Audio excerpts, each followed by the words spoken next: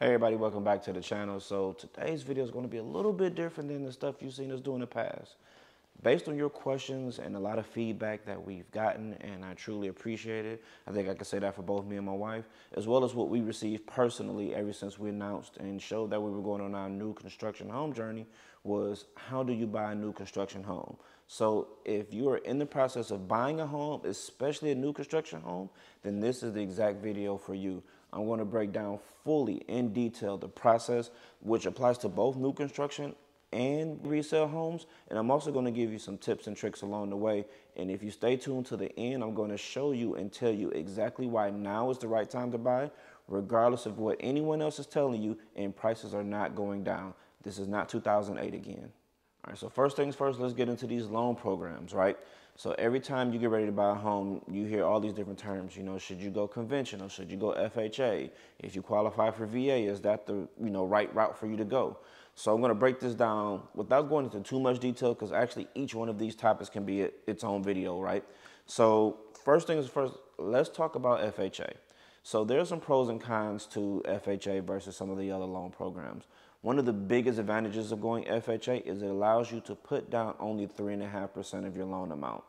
Now, the downside to that is FHA does have a limit cap. Now, it does vary between your province, your city, your state, your area. So you need to look that up to see what is the FHA limit for your area. But whatever that limit is, that is the maximum amount that the loan amount can be. Now, for example, let's say the FHA limit in your area is $350,000. That does not mean you can't buy a $360,000 house. It just means that if the 3.5% that you're putting down doesn't bring the loan amount to under $350,000, you have to bring in an additional amount of money to make the loan amount $350,000. Did that make sense? Did that make sense? It did? Okay. So let me break it down a different way. So if using this, let's use these same numbers. 350,000. I'm doing this off the top of my head, so if my numbers are wrong, I don't know what side I'm gonna put it on. But if the numbers are wrong, don't judge me. So at $350,000, I believe 3.5% is $10,500, right? So if I put down $10,500 on a $350,000 house, that means that my loan amount is $335,000. No, that means my loan amount is $339,500 if my numbers are right. So that's well within the FHA limit. Now, if you go above that, like I said, 360, 370, then you have to put down 3.5%. And after you subtract that from your loan amount, if it's not below the FHA limit for your area, you just have to bring the difference. So that's the key to FHA. Also, another benefit to FHA is it allows you to have a higher debt to income ratio from conventional loans. So if you don't know what a debt to income ratio is, get a pen and paper. I'm actually going to break this down and show you how you can figure out really, really close what your personal debt to income ratio is as it pertains to like buying a house. So you want to take what your gross monthly income is. So let's say you make $5,000 a month, right? That's $60,000 a year. You want to pull your credit report and you want to look at all your revolving debt and all your installment debt. So you want to pull up your revolving and installment debt and write down those numbers. So if you have a car note, that car note is $500 a month, write that down. If you have a a credit card and you have a $700 balance and the monthly minimum payment is $25, write that down. And that's a really key, that's a tip. So when you're looking at the credit report and you have credit cards, they want to know what is the minimum monthly payment. Not how much you owe, not what the total balance is. They look at the minimum monthly payment that's reported on your credit card statement and they use that number against your debt to income ratio. You also want to look at any other installment loans. If you took out a personal loan, if you have student loans, that's a little bit different. If you have an amortized payment plan where you signed up and hey, I'm going to pay you guys back over 20 years, and that amount, they will use that. But now that's changed where they'll take either 1% of the loan amount or they'll take a 0.5% depending on your loan program. They're still working that out. But student loans are a little bit different. But generally speaking, you want to take your credit report and itemize and write down everything that you have that you pay monthly and get that total amount. So let's say after looking at your credit report and you write down, let's say you have $1,000 in installment and revolving debt showing on your credit report. And then they're going to factor in what your new monthly mortgage payment will be. So let's say for simple numbers, that's going to be $1,500 a month. So your $1,000 in current debt that you have, plus the $1,500 for your new mortgage, that's $2,500 per month. Then they're going to look at your monthly income, your gross monthly income, which is $5,000. Divide the two, you have a 50% debt to income ratio. Now, with FHA loans, you typically can go a little bit higher. The gold standard is you want to be under 50%, right? But with FHA, sometimes you can go high, 55, even close to 60% sometimes. Don't quote me on that. Talk to a loan officer or a mortgage banker or a mortgage broker. They'll help you out get to those exact numbers. But typically, you can go a lot higher with FHA. Conventional is a different beast. That's a little different. But that's how you can calculate your debt to income ratio. Another thing to consider, right, with FHA is you have what is called mortgage insurance premium. You may hear it referred to as MIP. So the way that works is the government is backing the FHA loan. That says if you default, if you go into foreclosure, then they will pay back or give the lender a portion of the money. I'm not sure exactly what that amount is, but they'll give a portion of the amount that you defaulted to the lender. That's why they could be a little bit more lenient with lending the money because the government is backing it, so to speak, right? But with the mortgage insurance premium, they charge you this. Sometimes they charge it up front in the closing costs or they roll it into the loan. But generally speaking, the MIP is something that every FHA buyer pays, and it goes into almost like, think of it like it goes into a fund to help pay back those that have defaulted. So you pay a little bit, the next person pays a little bit, the next person pays a little bit into the fund, and then if John or Jane Doe default, then they have a pool where they can pay to the bank to make sure that they're compensated. So that's why those loan details can be a little bit more lenient when it comes to FHA. Again, the downside to that is you cannot get rid of it. The only way you can get rid of it is refinance your loan out of FHA and into a conventional product. The bad part with that is right now rates are phenomenal, right?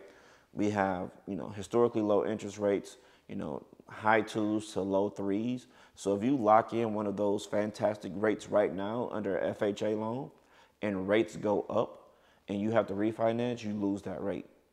All right, so then we have conventional loans. Now, this is what majority of the people that are financing go with.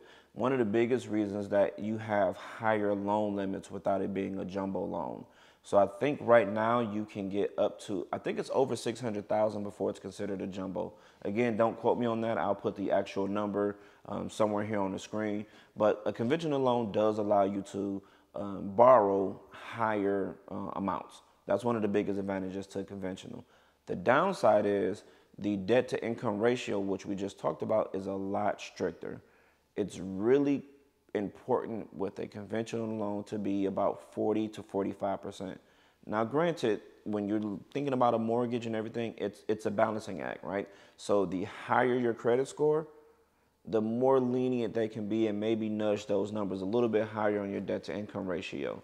The more assets that you have. So, if you have somebody with really good credit and they have a lot of money in the bank, they have a lot of assets or reserves, as we call it, and their debt to income ratio is a little bit higher, the computer that spits out the approvals will likely consider that person a little bit more favorable than somebody that had a barely qualifying credit score and a higher debt to income ratio. So it's a balancing act.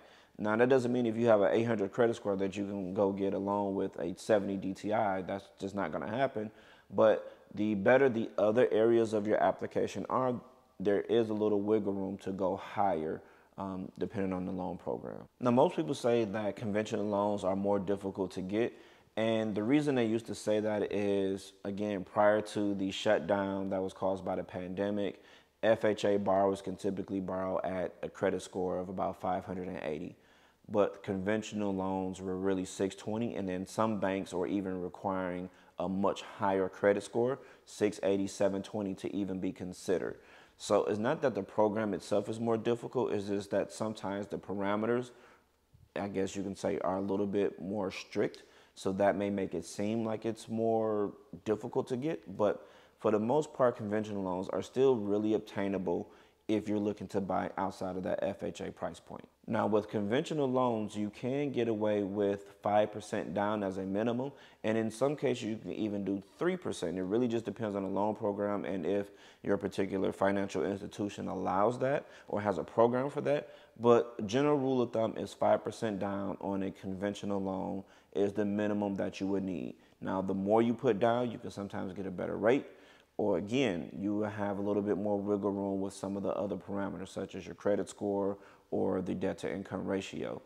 Now, the biggest difference, or one of the biggest differences between FHA and conventional is conventional loans have that mortgage insurance premium as well. Now, I didn't mention this in the last part, but it's not the same insurance that you would have if your home burned down. That's a separate type of insurance, and it's just really bad wording, but hey, that's what it's called. But on a conventional, it's private mortgage insurance. On FHA, it's mortgage insurance premium. They're generally the same thing. But the difference is with a conventional loan, once you establish 20% equity in your home, you can get rid of the PMI without having to refinance. So again, if you lock in at a historically low rate like we have right now, and you put down 5%, and let's say in a couple years you pay down your mortgage, it appreciates in value, and you get that 20% threshold in equity in your home, you can then reach out to your lender and they can remove the private mortgage insurance, which could be a couple $100s a month from your payment without you having to refinance or lose your rate. All right, so let's talk about these credit scores. So there's a lot of bad information out there about credit scores or, what do the lenders use? And I see this every day in my line of work, right? So I'm actually going to give you, in my opinion, the most foolproof way. I have vetted this. I have tested this numerous of times to find out exactly what your credit score is prior to you having your lender pull your credit. So your Credit Karmas, your Identity IQs, any of these other places that you're pulling your credit score, and you see these various, one place says your TransUnion or your Equifax is 680, and the next place says it's a 540. I'm going to give you the tips. I'm going to give you the exact information how to find out. So in my opinion, this is only my opinion, the best place to go to find out what your true mortgage score is myfico.com. This is not sponsored by them. They didn't pay me to say this. I wish they would, but they didn't. The reason that MyFICO to me is the gold standard is because I know for a fact that you can pull your 542 credit score. Now I'm going to explain what that means.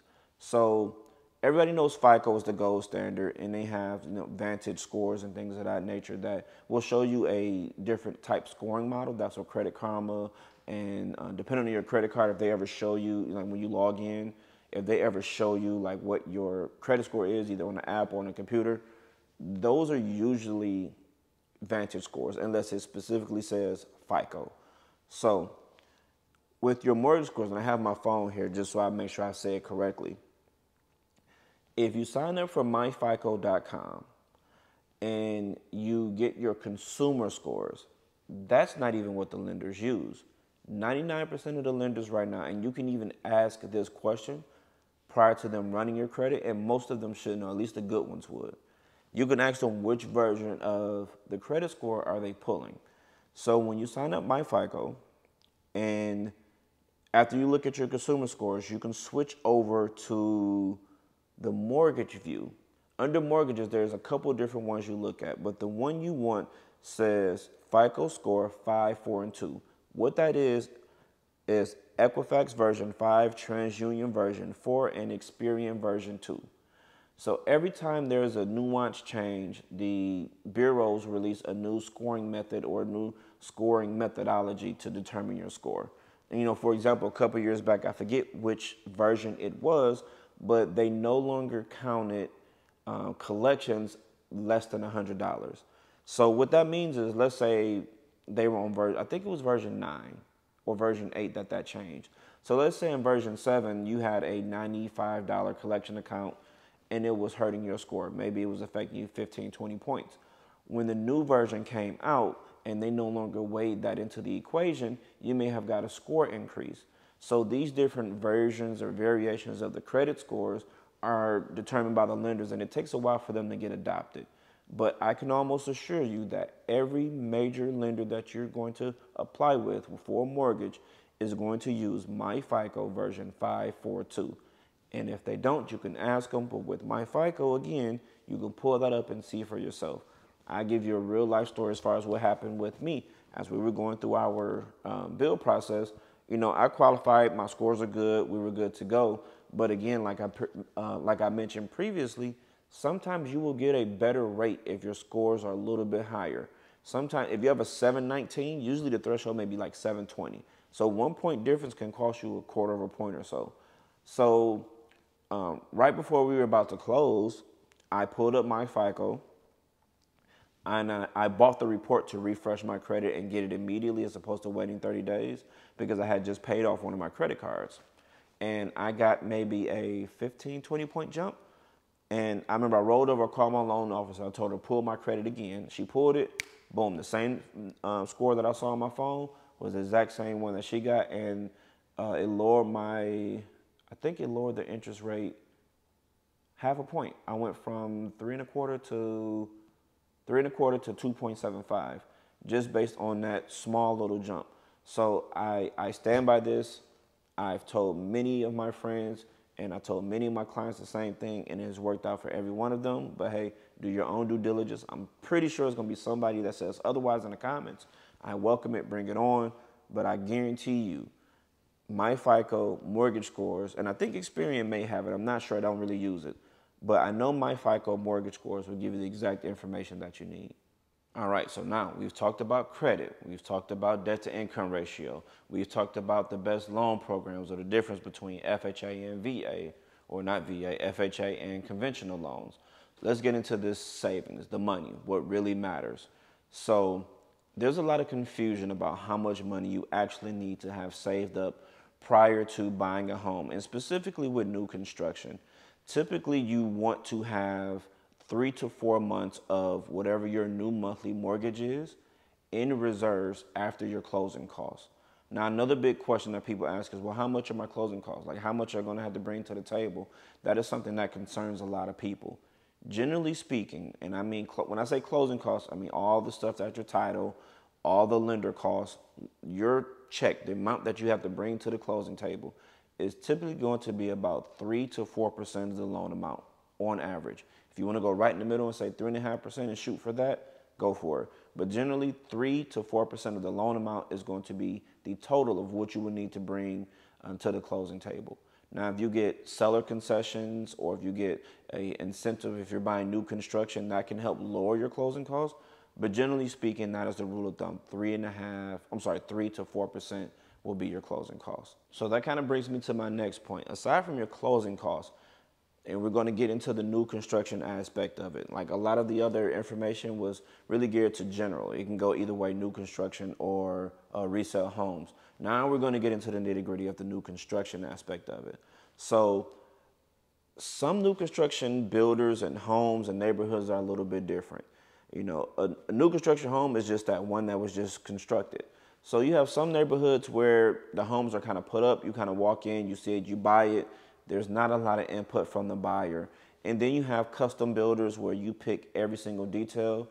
I'm more so focused on the ones that are in the middle, where you are going to pick a plan, you pick your lot, and you pretty much choose all the details of your home. So not quite custom, but definitely a step up or two from your just plain new construction, walk in and buy type homes. So generally there's going to be some money due at the time of contract, right? When you go into a new construction home, and even with a resale, you know, you have to put earnest money. But with new construction, it's a little bit different. Now, you definitely want to find out, this is a tip here, how much is the earnest money due at the time of contract? You have some builders where it's going to be a flat amount. It could be as low as a couple $100s, as much as a couple $1,000. I'm talking $20,000, $30,000 in earnest money that's due at the time of contract. So depending on your builder or, you know, the couple of builders that you're looking at, you know, find that information out even before you decide to go forward. And, you know, it makes a huge difference because that money you have to have before you can even commit to the house. Some of the other things you can have time to save for, but if you fall in love with a plan and a lot or a house and you want that house and that lender says you need $30,000 as earnest money, then you obviously have to come up with that money. So you want to find out how much that is and what is due at the time of contract. Typically, your earnest money is also given back as a credit towards your closing costs. That is generally how it's done, but it doesn't have to be. So you want to ask that question when you're, talking to your builder. All right, so after you've signed your contract, after you've put down your earnest money, now it's time for the fun part. That's when you get to go to the design center. Not every builder has a design center. Sometimes you're just picking a package. So this is not really catered towards that aspect of it. This is more so for the semi-custom or the custom home where you get to go to a showroom and pick out, every detail from your countertops, your backsplash, your floor, what type of corners or arches and things of that you want. This is more so for that. So another key thing that you need to find out is, what is the design center upgrade policy? Now, we did a video breaking down our full design center experience and how much we spent or overspent, and I'll link it right here. But when you go to the design center, everybody's a little bit different. So what I mean by that is, when you pick your selections, obviously there's a cost involved, and you may or may not have an incentive from the builder. But depending on the balance that you have left, sometimes you have to put down a percentage of what's left. So if you go to the design center and you spend $30,000 and you have to put down 10%, then that's a $3,000 check that you have to write. If you go to the design center and, like some other builders, you have to put down 50% and you spend $30,000, then you have to write a $15,000 check. So you want to know that process at the design center ahead of time, because generally speaking, you're going to go to the design center within usually 2 to 3 weeks after you sign your contract. And since that earnest money deposit and since all your deposits at the design center are due in a relatively short time, you want to make sure that you have the money saved up prior to going to contract, and you don't count that as towards your money that you're going to save for your closing costs, because you still have time to save that amount if you don't have it all at the time of contract. But you want to do your due diligence and find out exactly how much your earnest money is again, and you want to find out what is the design center process. Is it a percentage of how much you spend? It is a certain amount. Is it, whatever it may be, you want to find out what that is, because that's going to help determine how much you need before you go to contract. So really quick, I just want to kind of recap. We've gone over your loan programs, again, FHA versus conventional, the pros and cons to each one. We've gone over the credit score, how to find the right credit score that the lenders are actually going to use. We've gone over, savings, how much you're going to need, and the right questions to ask at the time of contract or before you even go to contract to determine how much you need to have in the bank. We've talked about, saving for your closing costs and how much that is. So we've covered a lot of different things. But one of the more pressing things that I hear all the time is, everybody knows that since around the middle of last year till today, we've had a huge surge in home prices where people are paying hundreds, sometimes where people are paying thousands or hundreds of thousands of dollars over asking price just to secure a home. You've seen new construction prices soar due to lumber, supply and demand, and various other reasons. And the one thing that people keep saying is, well, I'm just going to sit it out and wait. I'm going to wait till it's going to crash again like it did in 2008. And in my opinion, 2008, it's not going to happen again. I'm talking about the housing crash of 2008.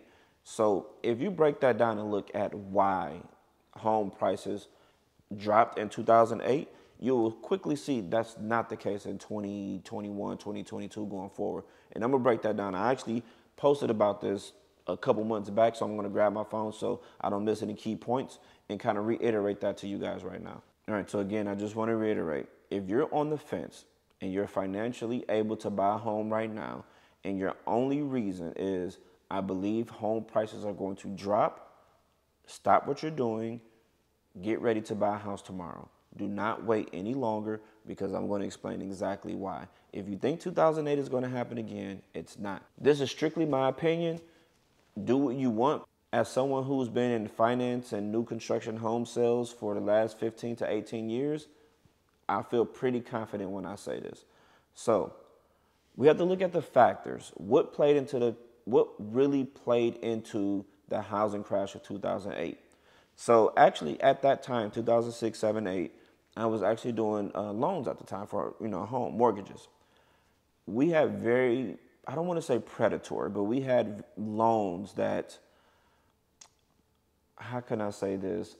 People should have never taken out. So I'll give you an example. We had what was called a NINA loan. So NINA, it stood for no income, no asset. And that meant exactly how it sounds. Generally speaking, at that time, if a person have a 720 credit score, I could state their income, I could state their assets with very minimal, if any, verification through underwriting.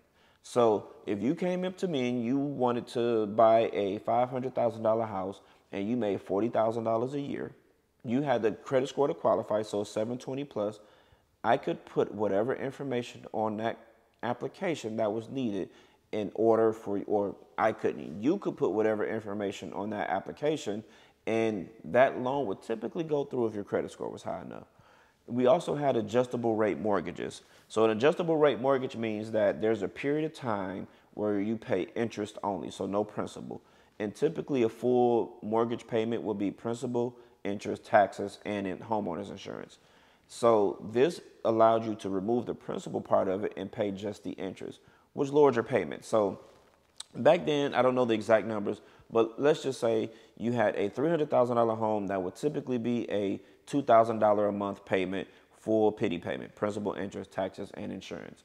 Well, if you went to an adjustable rate mortgage, that payment would be interest only plus taxes and insurance. So that $2,000 a month payment would then be lowered to, let's say, $1,600 a month. So it made it more affordable. But then what happens is the banks borrow from the Federal Reserve Bank. A lot of people think the Federal Reserve is a government entity. It is not.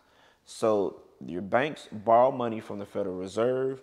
The Federal Reserve charges them interest. The banks lend it to us, and they charge us more interest. So what happened was the Fed funds rate, which is the rate that the banks pay back to the Federal Reserve, went up. So when the interest rates went up and those adjustable rate mortgages came time to adjust, the payments went through the roof. So that same person that was paying only $1,600 a month, that should have been paying $2,000 a month, just had it adjust, and now their payment is $2,600, $2,700 a month. Now those numbers may not be exact, but you get the idea. So that meant that people could no longer afford these houses. So they let the houses go. When you have an influx of foreclosed properties hit the market, it devalues a neighborhood, it devalues a city, and it happened all across the U.S.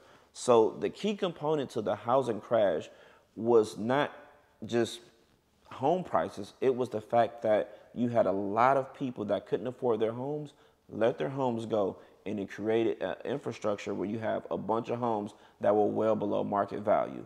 And real estate is based off of comps, right? So if I have a home and your home is identical to mine and you live across the street and I sell mine for $290,000, guess how much your home is worth? $290,000. Give or take a few $1,000s if you have a couple upgrades or you've done some nicer things to your home. But if we have the identical house and I sell mine for $180,000, guess how much yours is worth now? $180,000.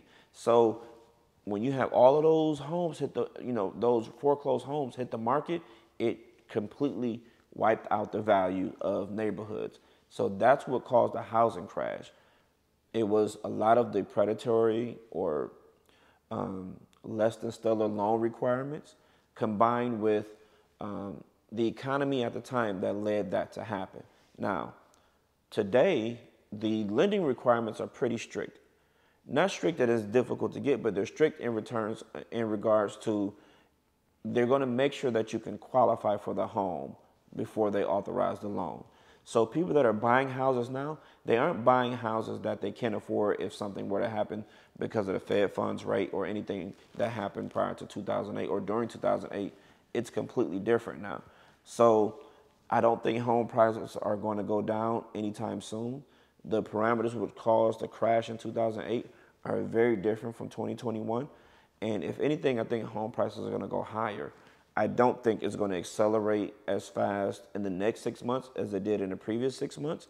But I can almost assure you, whatever house you're looking at today is going to be more in December than it is today. So if you have the means, again, I've been stressing this to everybody, all my clients, friends, if you can buy a house, you have the means, you have the ability to buy, so do so now. And if you don't have the means and you're close, save up, do whatever you have to do, because the dream of home ownership for a lot of people is going to become a thing of the past very soon. Or you're going to end up buying a home that is less than the quality that you probably want. So now is the time, now is the time, now is the time. So I want to thank you guys for tuning in and watching this video. I really, really hope it was helpful. If you have any additional comments or you need me to clarify anything, please leave them in the comments below. I look forward to answering all your questions. Again, I hope this was helpful. Please stay tuned. We have another video coming out very soon. It's going to be more on brand, more vlogs, things of that nature. But I just wanted to get this out because a lot of you have been asking this question. And I looked all over the internet and I really didn't see anything as comprehensive. So I wanted to give my spin on it and put it out. Again, thank you for watching. If you made it this far, I truly, truly appreciate it. Until the next video, peace.